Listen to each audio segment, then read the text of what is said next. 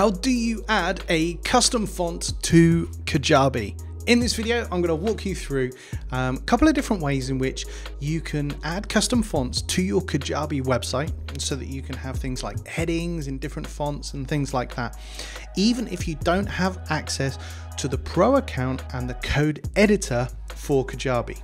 Stay tuned. Okay, so I know we all look up to different people in our niches and online and their businesses, and some of them have amazing looking websites that have some wild and wacky fonts or some nice handwriting fonts on there, and we want it for our business.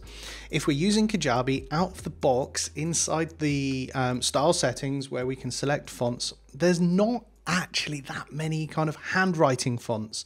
And the one question that comes up time and time again for people that I can help and I can serve is how to add custom fonts. So this video is going to walk you through it. So out of the box, this is what a Kajabi website might look like if you use the standard website theme, and this is like the streamlined home theme. And you know, if we want to change some of these headings and some of these things, we can do that inside our custom theme builder. So inside our Kajabi account, if we go to website, then we can absolutely, if we go to website, this is a brand new Kajabi account, so there's nothing else in here at the moment. Then we can click this customize button and it will open up the editor. I've already got it open, so it saves time in terms of loading. Now, if we want to change these heading fonts, then what we do is we go over to settings, and then we go over to style guide, and we scroll down, and we've got body font, heading font. Now, like I said, inside the heading font, there is a selection of fonts, and really there's probably only one, maybe I think there's two that kind of look a little bit handwriting-ish. So if I pick this one and click save, I can't even read what it says. For me, this one is like a little bit too scripty. We've then got another one, which is up here, which again, I think, you know, I'm not a massive fan of these kind of scripted fonts anyway. You can obviously change the font weight of this. I'm just changing the heading font here, and then obviously the weight, and clicking save. So you can see this is one way that we can start to do it. Now, if we found a font, say for instance on Google Fonts, that we want to include, Google Fonts is great for us to be able to do this. But what you'll notice is that if you change this heading font here, it's going to change all the headings on your page. So if we scroll down on this page now, you'll see not only this being a heading 1, but all of these other headings on the page have changed. Now, for me, sometimes I just want to change the heading 1 or the heading 2 so that I can keep a style within my website that makes it really work. So what I'm going to do is I'm going to change this back to our trusty Montserrat font for all of our headings so that we can see that this heading 1 is there and all of these other headings are the same. Now, I'm going to use a Google font now to change my heading 1, and it requires a little bit of coding and a little bit of understanding to be able to do this. Now, what I'm going to do is I'm going to do it here on the, and I'm going to try and zoom in so you can see my coding. And if you either in the comments of this video or below this video, I'll give you the exact code that I'm kind of using as well. So what I'm going to do is, first of all, I'm going to go over to Google Fonts, and here I found this font. So this caveat font is something that I probably would want to use. If you go to literally fonts.google.com, you can literally start to search. So all I did was I searched handwriting. I had a quick look. Can I find caveat? There we go. There's the caveat font. And then what I've done is I've selected a particular style that I want to use. And then over on the right hand side, this little menu thing pops up. What we need to do is we need to take some of the code that's here and add it to our website. So if we click import, that's the best option that we can use, because what this will do is it will import the font file into your website to make the load speed quicker and all of those kind of things. And I need to copy this code here, and I need to code this into my website theme. So where do I code it? if I don't have access to the code editor? Well, I'm still in the page editor here. I'm going to go to settings, and then I'm going to go to custom code. This allows me to put some CSS, which is styling, and some JavaScript code into my website theme. And this in CSS code is where we're going to put it. So I'm just going to you can make this box bigger on Google Chrome.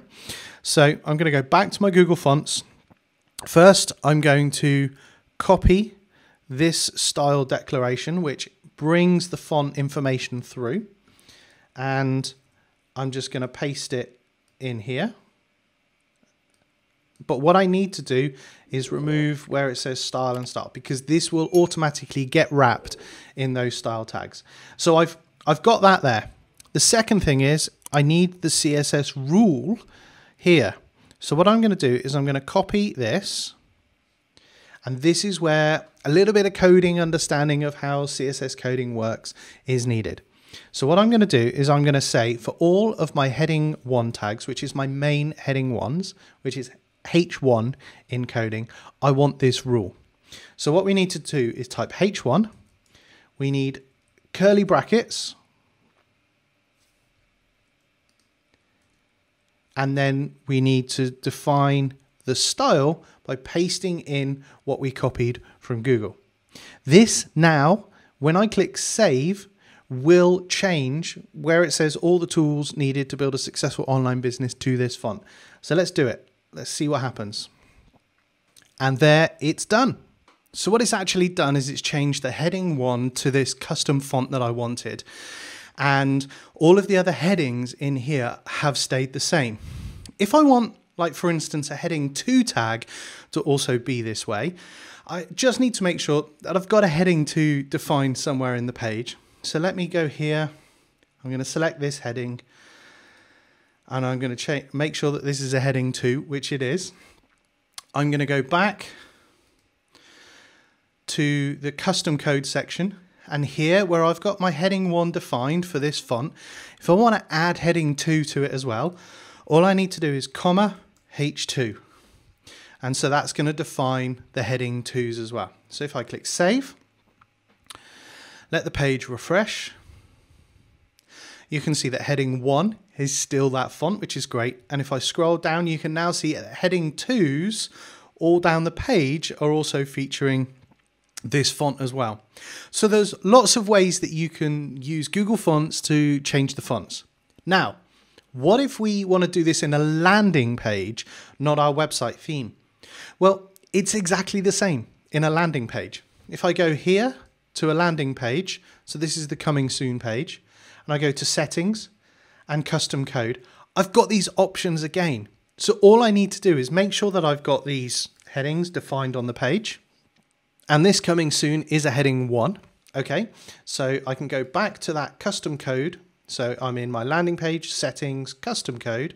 And what I'm going to do is I'm going to flip over to my website editor. I'm going to copy that code that I put in there, and I'm going to paste it in here. So all I'm going to do is I'm going to copy that. I'm going to paste it in here. And then I'm going to click save. And then voila, once the page reloads, the font is then changed. So that is how we use the Google Fonts to be able to do what we want to do. Now what I'm going to do is I'm just going to delete the code in here so that we've got kind of a blank start in these custom CSS sections, both on the website theme and on the landing page. Because now what I want to do is I want to show you how you can add a custom font. If you've got the font file, and this would either be a WOFF, a WOFF2, or a truetype font. And if you've purchased a font and you've got license to use it, then that's brilliant.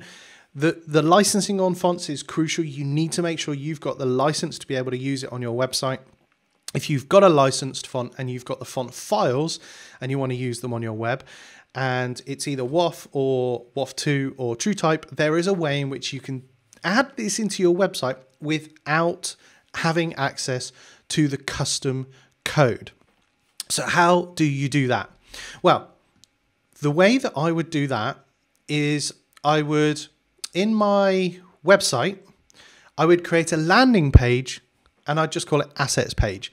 The reason for this is so that I can then upload to this page elements and files that would then be stored in the Kajabi system that I can reference on other pages. So if you ever want to upload something like an image and you want to have it linked on a page somewhere rather than actually upload the image, or in this case, I want to upload some font files into Kajabi, but I don't have access to the custom code and theme editor for the page. This is how I can do it. So let's do this. I've got this assets page. I'm just going to click customize so it opens the page editor. You'll understand what I'm doing here in a moment. So what I want to do is I've got this truetype font. It's called Hello Ketter. It's a font that I've got a license for and I want to use on my website. So how do I add it? Well, here's the trick. I'm going to go in, I'm going to add a section. What I want to do is in this section, I want to add some content. I want to add a call to action button. So this assets page is just a landing page where I've deleted everything. I've got one section that I've just called assets page. So I've added this custom call to action.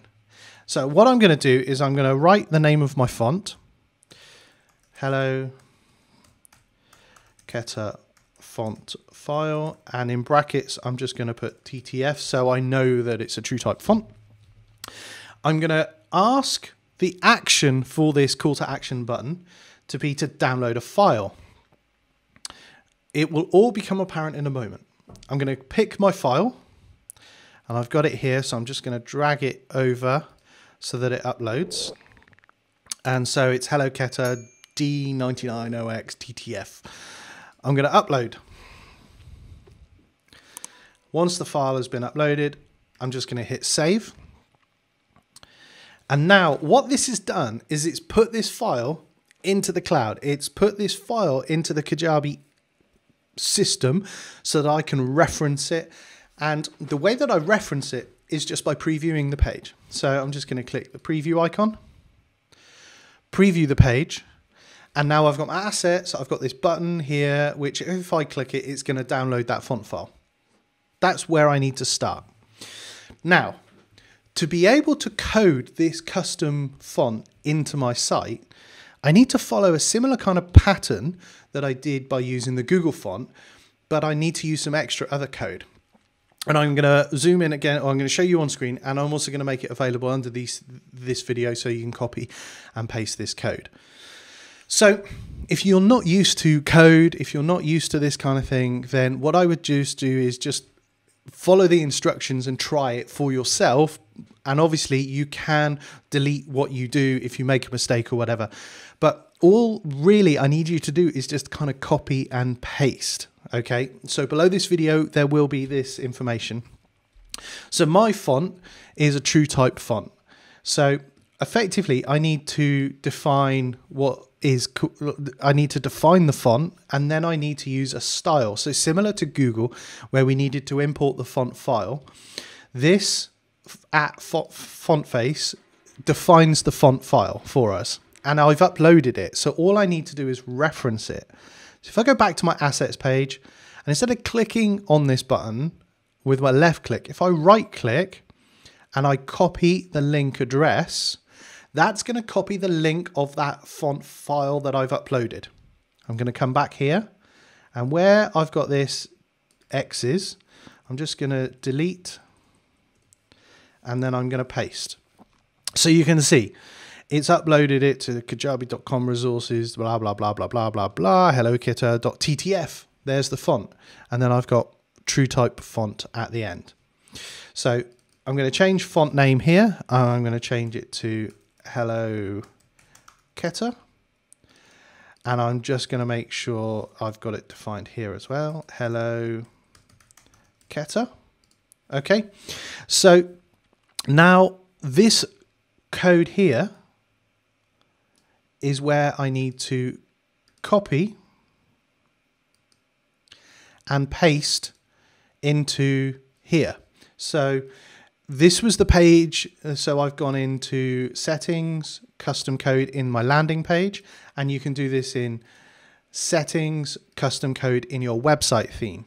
So what I'm going to do is I'm just going to paste in that code, and this is defining the font for me and telling H1 to be Keta. If I click save, wait for the page to reload. There we go. That Keta font is now used as my heading 1s. Now, on the code elements that I've suggested, there's also a couple of extra pieces under here. If you've got, for instance, WOFF or WOFF2, where I put the file uploaded to Kajabi, you can see where it says format at the end, truetype. If this was a WOFF file, I would need to change this truetype here to WOFF. And if it was WOFF2, then I just need to make sure that that is changed there as well. That means I can use custom fonts wherever I want on landing pages and on other pages.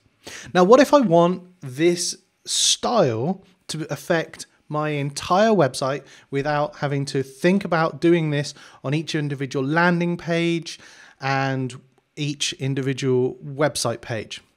If I go back to my website here and I go back to that custom code and I delete it from there and I save it. So my website theme is back to normal. My landing pages currently don't have any custom styles. There's one place in the Kajabi settings that you can do this that will affect your entire website to find those styles.